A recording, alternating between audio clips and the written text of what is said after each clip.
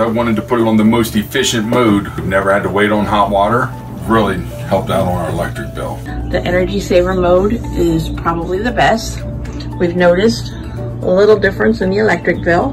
During the day, our electricity is really cheap, so I set the water heater so that it does most of its water heating in the middle of the day, and that way when the sun goes down and our electricity goes up, I'm not running the water heater at all. Our utility bills have gone down.